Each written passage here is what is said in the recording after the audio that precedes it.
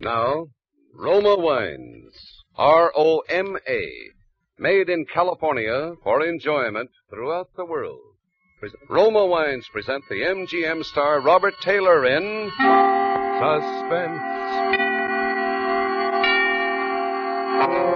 Tonight, Roma Wines bring you Mr. Robert Taylor as star of The Argyle Album, a suspense play produced, edited, and directed for Roma Wines by William Spear. Suspense, radio's outstanding theater of thrills, is presented for your enjoyment by Roma Wines. That's R-O-M-A, Roma Wines. Those wines that can California wines that can add so much pleasantness to the way you live, to your happiness and entertaining guests, to your enjoyment of everyday meals.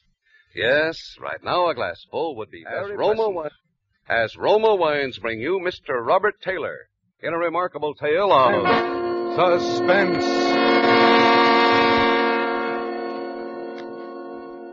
Back when I got my first job on the Herald, Alan Pierce was its star reporter.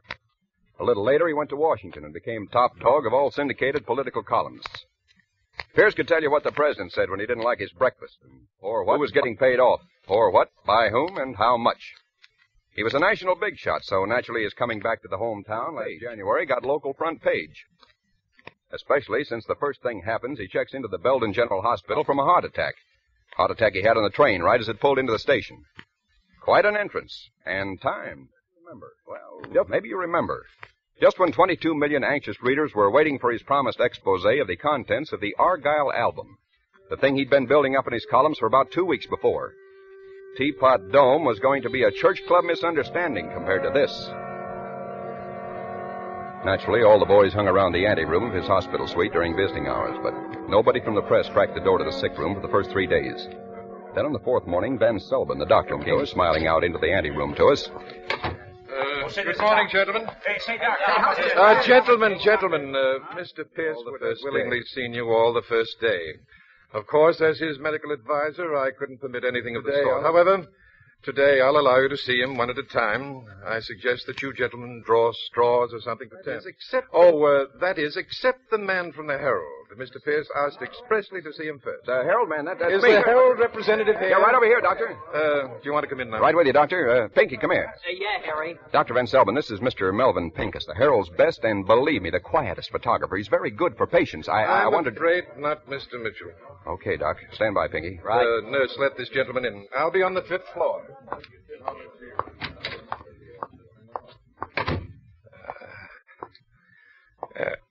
Hello there. Say, you're Harry Mitchell, aren't you? That's right, Mr. Pierce. Just make it Al. Right, Al. So you're young Mitchell. Well, how time flies. I spoke to the old man on the phone. I said, send your next Alan Pierce over. And he sent you. Do you consider that a compliment? Compliment? I'm going to hit him for a nice fat raise. Well, Harry, have you got your questions all written down like a good reporter should? No, I don't work that way. Neither do I. I suppose you want to know what the Argyle album is. Yeah, that's about it, only it's your business, whatever it is, so I can't ask it. You're a smart boy. But I'll ask anyhow. What is the Argyle album? Good. Now, how shall I begin? You're not really going to tell me. Harry, it's got to a point where I think I ought to share it with somebody. Preferably somebody like myself, who thinks like me. But I'm going to ask you not to use this unless I'm not in a position to. It's a deal. Well, you know what an album is. This is quite a fancy-looking one. White-tooled leather bound, and a flaming crimson double-headed eagle crest etched on the cover. It's an impressive item. Maybe you better take it easy, Mr. Pierce. You were going to call me Al. Okay, Al, maybe you better just... No, I'm all right. It's... I guess I guess I'm a little dizzy. You want the doctor? No. No, just a drink. A drink of water, please. He leaned back on his pillow, breathing terribly. There was a thermos on the bedstand that turned out empty. I grabbed a glass and ran into the bathroom, filled it from the tap. I'll be right there, old boy, I called, and when there was no answer, I just about guessed what it was.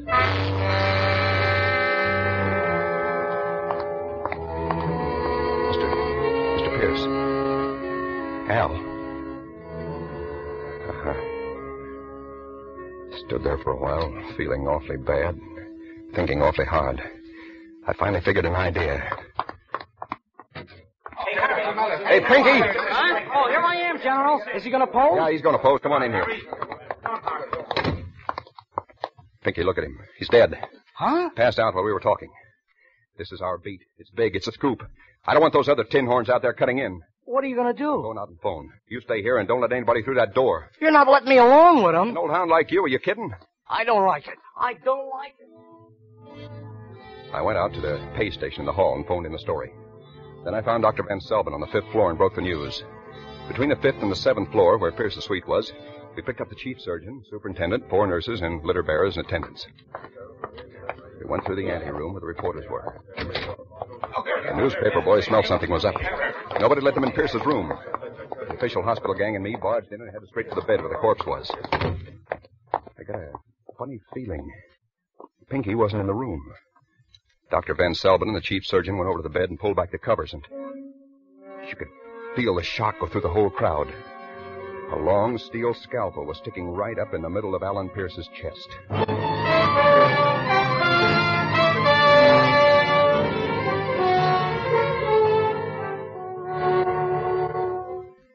Lieutenant Horselip Sampson, who was top man in homicide, strutted in and took over. He got the story from us and just sat there for a while thinking, very professional, exuding brilliance. His Majesty spoke. Dr. Van Selbin. Yes, sir? In your opinion, did your patient die from a heart attack as our reporter friend here claims, or from the knife wound? I can't really tell you yet. Indications are that it might be either. You see, in either case, the heart was stopped. Yeah, the heart usually stops in case of death, doesn't it, Doc? The only thing is, I took his pulse before I left the room. There was no pulse. That scalpel could just as well have been stuck in a loaf of bread for all the damage. Mitchell, why did you leave a dead man unreported? Why'd you leave that photographer here without telling the nurse? I was a reporter with a scoop. Who'd you expect me to leave here? Somebody from the Express? Nurse, were you outside the door the whole time? Yes, sir, with the reporters. And nobody came out except Mr. Mitchell. The photographer went in, but he never came out. No.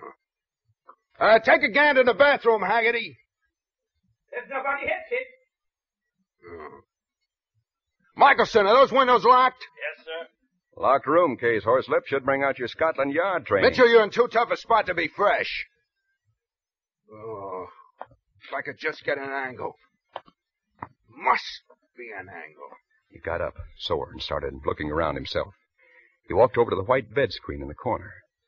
It's funny, it stood there all the time. Such a natural piece of hospital equipment, you never noticed it. But now, even before he touched it, I knew what he'd find there. He started to pull it aside like somebody looking hopelessly in any unlikely spot for a lost collar button. But before he had his hand on it, I was at the door.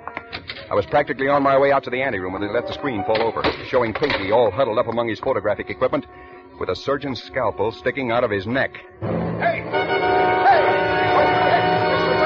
Michelson! Get him! I yelled at the reporters in the anteroom that they could go in now. The crowd coming out after me met the crowd going in, and I was in the corridor while they argued it out. I was around the corner in the elevator before they got to the corridor. And I was in a borrowed ambulance before anybody could ask embarrassing questions.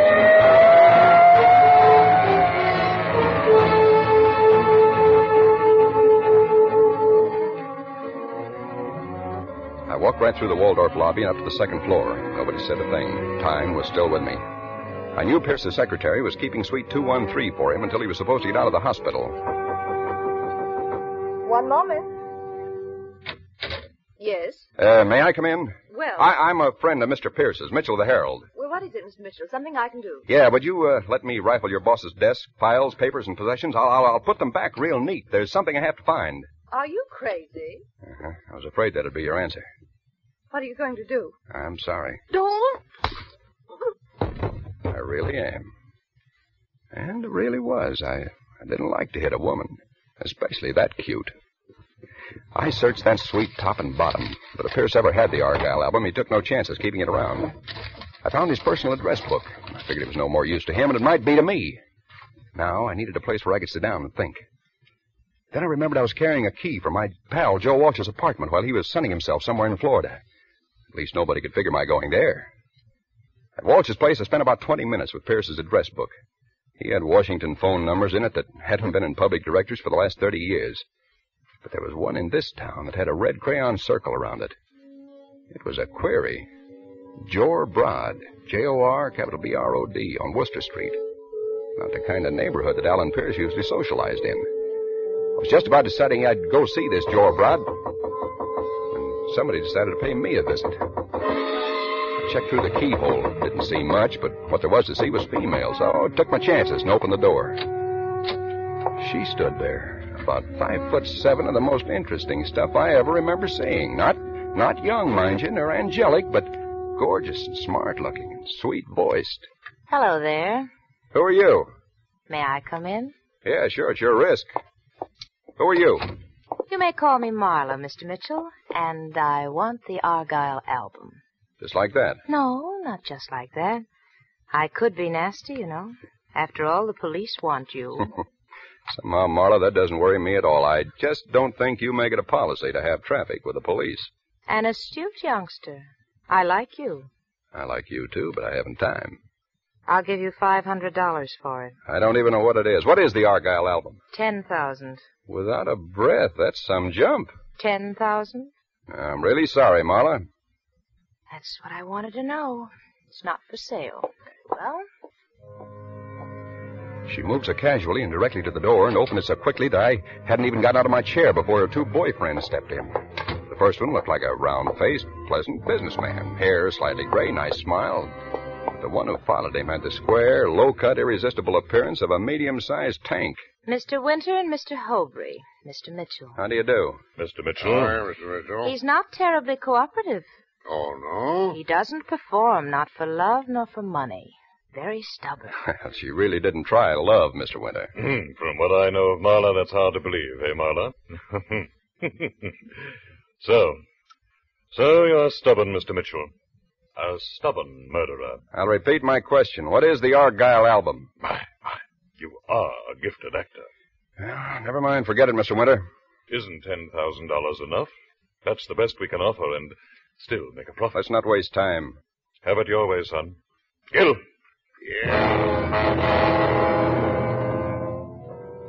The big guy stepped toward me. I ducked and took the table tennis. Gil pushed it aside like it was matchwood. His left hand lashed out, and he had the lapels of my coat, and I was lifting until only my shoe tips touched the floor. I was helpless as a baby. He started slapping my face, front hand and back. He kept up and up like a click on the drums, and the agony was unbearable. He stopped. I waited like you wait between pauses at the dentist's drill, multiplied by 1,000,000. I must have moved suddenly because I saw the small eyes flicker and a huge fist come swinging in my face. I wanted to duck, but I couldn't. My hands were torn from the front of my face, and it came, shocks of intolerable pain like searing flames. Then the flames flickered and went out.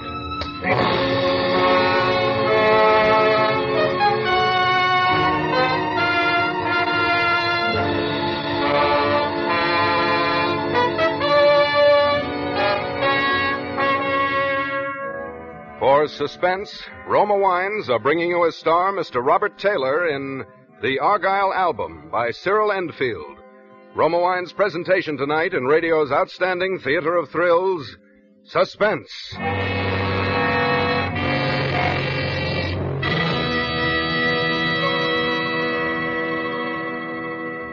Between the acts of Suspense, this is Truman Bradley for Roma Wines.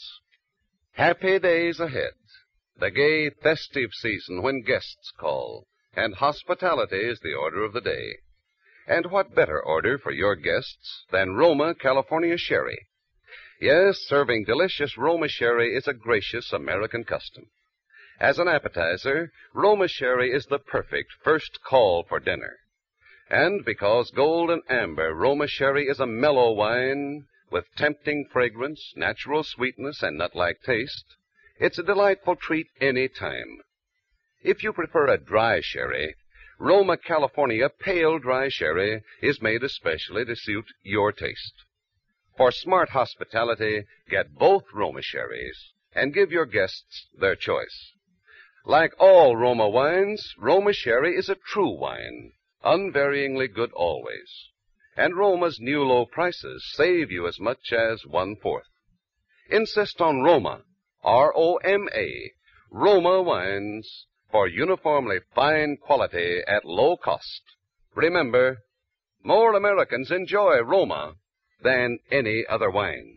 And now Roma Wines bring back to our Hollywood soundstage Robert Taylor as reporter Harry Mitchell in The Argyle Album, a play well calculated to keep you in suspense.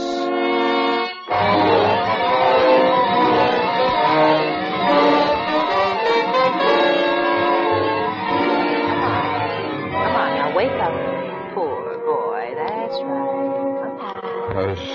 Come on, wake The up. bedroom's the apartment. Marla was bathing my forehead with a damp handkerchief. Right. That's right. I'll lay quiet until things cleared up a bit. That's it. Rest a little, that's the boy. Marla, Where's the album, darling? Where's the album? I swear I don't know. I don't know. You don't want me to call him again, do you, Harry? No, please. They're both in the kitchen. I'm supposed to help you wake up and then call. No, just don't. If you haven't got it, do you know where it is? I swear, Marla, I swear I don't even know what it is. All I know is it's tool white leather or something. You don't? You don't? All right. Here's what I know. Winter found it originally. He was in occupied Europe then. He doesn't admit it, but I think he was the leader of a looting party after an American raid. It was a sheaf of documents recording the transfer of large sums of money by certain individuals, both German and American. Big men who wanted to make sure that they'd come out right no matter whose armies won. Winter knew that he found a fortune that day, a fortune in blackmail. What happened? He kept it in a public locker in a bus station, normally the safest place in the world. It was in a town down here in Virginia, Argyle. On a 1,000,000-to-1 twist, he lost it. A gang of young hoodlums blew open that section with a dynamite stick. And it's been missing ever since, until Alan Pierce started hinting about it in his column and the international scandal it involved. So, when Pierce died, you see, Winter had a right to suspect that Pierce's murderer might have the album. Naturally, the big men wanted too. Lots of people wanted badly. Including me. You? What for? Resale value. I see. That's a decent motive. I'm a decent person. Yeah, you are. Come here. You're nice. You're a nice boy. You know, I could just press my thumbs here at your windpipe, and you couldn't even yell. You don't think I'd have given you a chance like this if I really cared? You're not kidding me. That's the excuse I'll give to Winter, that you choked me and I couldn't yell. You go down the fire escape. I'll give you plenty of time before I call him. I don't figure. What's in it for you? We'll see each other again, won't we? You'll find it. Hurry up. Okay, honey, you asked for it. Not too hard. It was a funny experience choking a woman deliberately. I squeezed pretty hard, scuffing bruises at her throat to make it look good. I got so mixed up I didn't know what I was doing. I took her once and kissed her very hard. I ripped her clothes a little and mussed her hair, and when she looked pretty battered, I kissed her again and crawled out on the fire escape and down. I gave the cabbie the Worcester Street address from Pierce's book. It was a junkyard. Jor Broad's junkyard.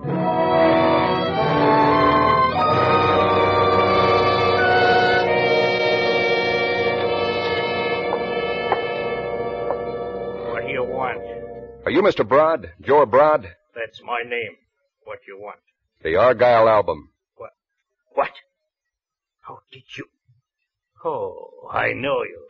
You are that Mitchell guy the police want for the murder of Alan Pierce. If you move, I'll kill you. I got you figured, Broad. You're the fence for all the juvenile crooks around here. Some junkyard. I'm on a lots better terms with the cops than you are, Mitchell, and I'm phoning them right now. Sure. One of your kids brought you a nice white leather book with a two-headed eagle on it. Maybe you stretched and gave him 2 bits for it. Then you found you had something too big for a little guy. You knew it was worth dough, but your stomach wasn't tough enough for big-time blackmail, so you figured a way to be a right guy and still make dough. Sell it to Alan Pierce. Selling's no crime. I'm really guessing, but good, huh? No. You invested the price of a couple of photostats and a train ticket to Washington. You got to Pierce and sold him the photostats and told him he'd have to come here for the rest. There's nothing to keep me from killing you right now. No, I guess not. Sure not. You're a fugitive, aren't you? An escaped killer. They wouldn't touch me. Wait a minute. Don't. Well, don't you even say thanks when your life is saved? Thanks. Nice shot. Don't mention it. Do you wonder how I knew you were here? You watched me take the cab from the window and got the number. I know that one now. You're bright as well as nice. Maybe we can play this game together now that we have the album. Have we? Well, it can't be far in the desk drawer or the filing cabinet. I think we both saw Broad move at the same time. The gun at the edge of his fingers was somehow in his hands again. It wavered weakly between Marla and me. It was like watching a slow-motion movie. Marla didn't waste time. I saw the Swede's little body jump as the slug tore into it, but his gun kept waving, and it went off. Marla sighed and fell down at my feet. She smiled at me once. That's all.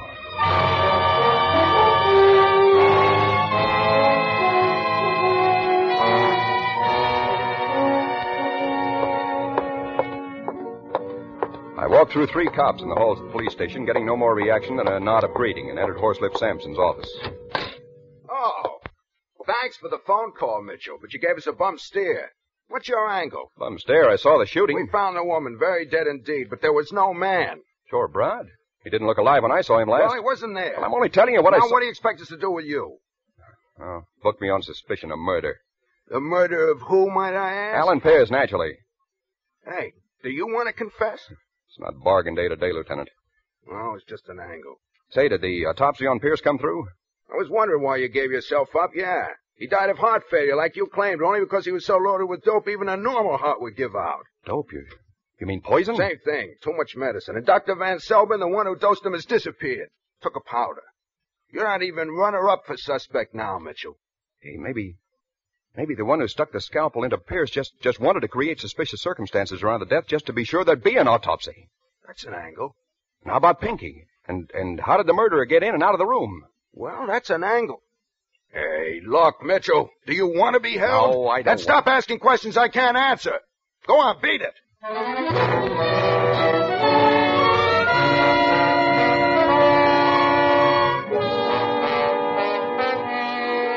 still wanted to crack it. I found myself nursing a deep belief that there must be equal justice for the murderers of a man I loved, another I respected, and a woman I admired. There was only one place I could figure where to start. I picked my way through Jor Broad's junkyard. The shapes of skeleton cars stood out dark in the moonlight. At the far end of the yard was a lighted shack. I went up to it, almost to the door. Somebody pushed from behind, and my own body knocked the door open. Get in there. Broad was propped up in a chair facing me, his eyes wide. Winter stood beside him, and Gil walked up from behind me alongside. Get in there. Come in, Mitchell. Thanks. Well, Mr. Mitchell, this is a proper ending. Another demonstration of the ascendancy of will. Is he alive? Who? Oh, Broad here. No, not now. He was very weak and had no resistance. But we learned what we needed. He had the album, quite cleverly hidden. But we have it now. Here, want to see it? Thanks. Say, who hired Dr. Van Selbin to kill Pierce? A very powerful and very wealthy individual, most concerned with retrieving the album, Mr. Mitchell. But you didn't want it to be heart failure. You wanted to force an autopsy. That's why you stuck the scalpel into the corpse. That's rather clever of you, Mr. Mitchell. In the hospital, you were dressed as an attendant, right? You got behind that bed screen sometime early in the day, probably early in the morning before Pierce woke up, right? You were willing to wait a long time for what you wanted. It was very tiresome. You hoped to find out from Pierce where he'd hidden the album. You found out instead that Pierce didn't have it. But you knew that Pierce was going to die anyhow from the overdose, so you decided to put the doctor in a compromising position with a scalpel, forcing the autopsy. There's only one conceivable reason for you to have placed yourself in a hazardous position just for the sake of compromising the doctor. And what, may I ask, can that conceivable reason be? That you are the powerful and wealthy individual who got Dr. Van Selbin to do Pierce's murder. That you're no more Mr. Winter than I am. Well... The original Mr. Winter who smuggled the album out of Europe, you eliminated when he first tried to blackmail you and your fellow thieves. By that line of reasoning, I was able to do a little research in the files of my reporter's memory.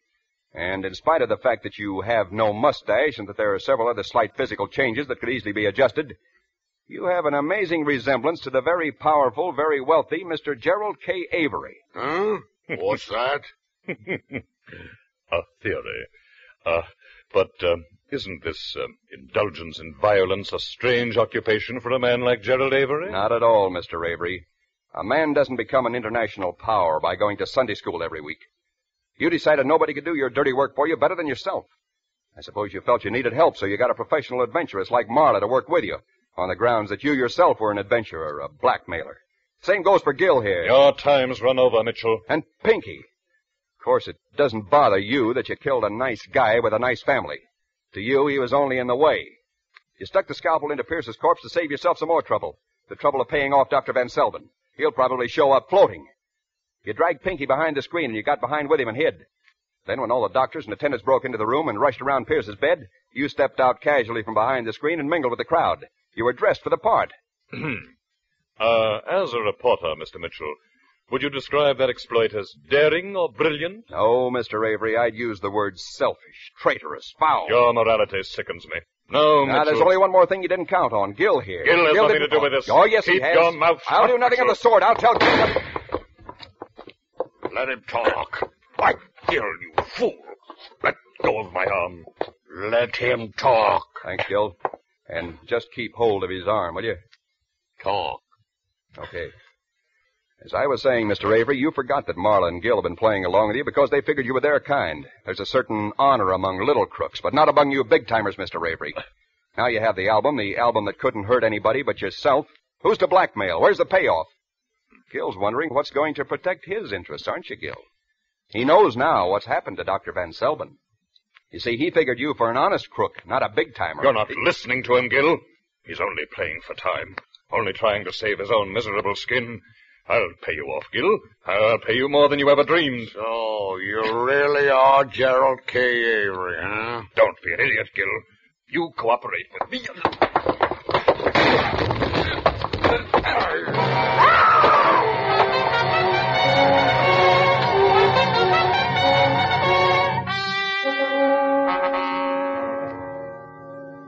That was a bad mistake for Mr. Gerald K. Avery. You see, he figured his gun was bigger than Gil. He moved fast, but not quite fast enough. The lead that hit Gil in the shoulder, but didn't even seem to faze him. I understand he broke Avery's arm. That's when Avery screamed. The next blow broke Avery's neck. There was an awful lot of excitement because Horselip Shadows caught up with the proceedings just about this time, and the details aren't too clear. All I know is that it had been a big day, and I was awfully tired. I went home, climbed into bed, put my head on a nice pillow made of tooled white leather, and slept a long, long time.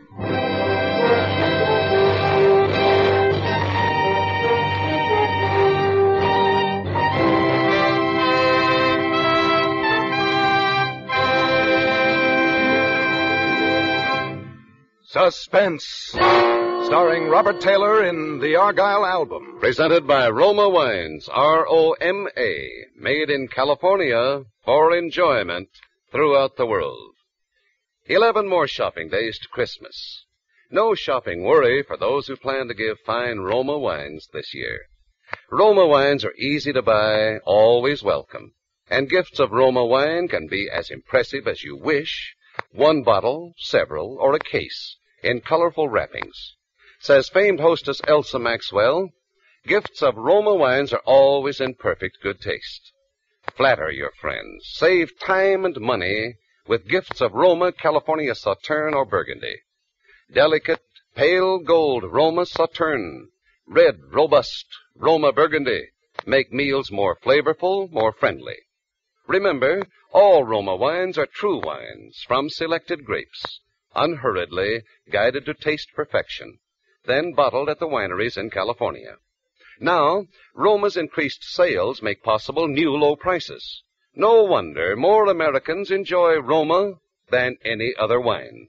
Insist on Roma, R-O-M-A, Roma wines for good living, good giving, this Christmas. Robert Taylor appeared by courtesy of Metro-Goldwyn-Mayer, producers of They Were Expendable. Next Thursday, same time, Roma Wines will bring you Keenan Wynn and Hume Cronin as stars of Suspense, radio's outstanding theater of thrills.